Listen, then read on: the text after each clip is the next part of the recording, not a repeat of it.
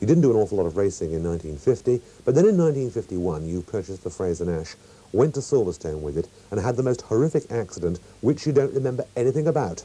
Well, that's the best way to have an accident. You know, I've had very many accidents, and those that never worry me are the accidents which were maybe horrific, but I don't remember anything about them. I don't remember the start of the day. I don't remember anything about that particular day in my life.